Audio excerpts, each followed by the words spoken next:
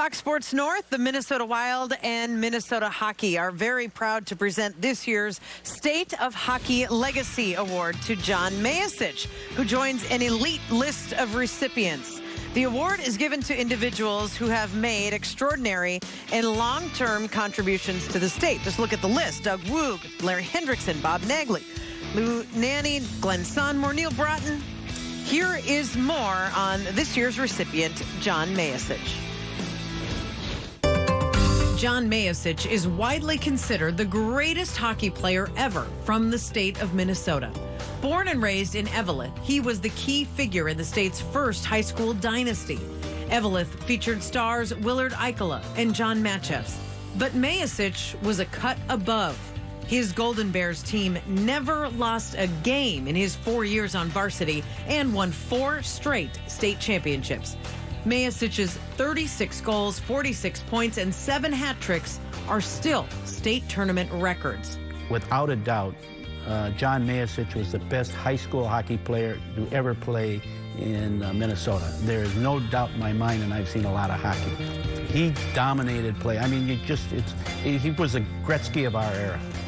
After high school, Mayasich took his magic to the University of Minnesota.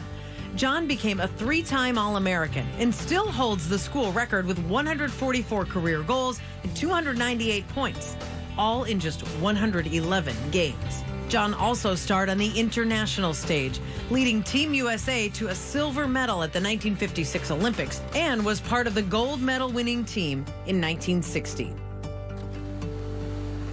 What an incredible career and an absolute icon in this game. John Mayasich still lives in Eveleth. He is on a curling team, and of course, he is the skip of that team, because why wouldn't he? Anthony LaPanta recently chatted with the legend himself, John Mayasich. Well, John, congratulations on being presented with the State of Hockey's Legacy Award, presented by Fox Sports North, the Minnesota Wild, and Minnesota Hockey. If there's a name synonymous with hockey in Minnesota, yours has got to be close to the top of that list. When you look back, and we just want to reflect on some of the times in your career, and we'll start with your high school team, Eveleth, coming down to the state tournament. What your team's accomplished will never be matched. Undefeated for 4 seasons? I mean, that's incredible. You know, we had great teams. It wasn't individuals. Just think, I practiced and shot against Willard Eichela after school in practice for 4 years. And what it did for my maybe success or shooting ability or scoring ability, we all helped each other. We grew together. And it was strictly a team effort. 4 titles in 4 years at Eveleth, and that was just the start of your career, because you went on to a tremendous career, first at the University of Minnesota, where you were an All-American and a part of some great teams at the U of M. What do you remember most about those times with the Golden Gopher program? Being able to play with those I played against, Dick Doherty, for example, International Falls, and Dick, a line mate for 3 years at the U. Gene Campbell, the Meredith brothers. So the Minnesota kids that I played against now were teammates, and that was special. Doc Romness, my first coach, a great teacher of hockey, and of course Mariucci for 3 years. It was Minnesota kids.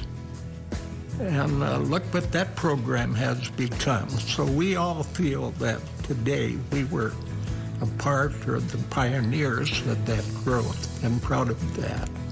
I think it's always interesting to talk to guys who were part of that 1960 gold medal team, because most hockey fans, when they think U.S. gold medal in the Olympics, they think 1980, but it wasn't really that much more of an upset than what you guys had pulled off back in 1960. What stands out most to you about that?